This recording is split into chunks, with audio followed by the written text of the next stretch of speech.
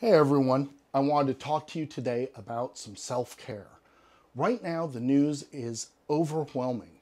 Between mass shootings, women losing the right to choose, our voting rights being compromised, the Senate does nothing, it's enough to just wear you down and exhaust you.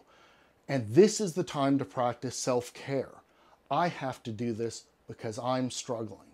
So today, what I'm doing is I'm indulging in my hobby of sword collecting and blacksmithing. I'm oiling my sword blades. Isn't she lovely? I want you to do something like this for yourself. I want you to, if you love knitting, go knit. If you love reading, go read. Walk, garden, whatever it is. Take time to relax and indulge yourself because you deserve it.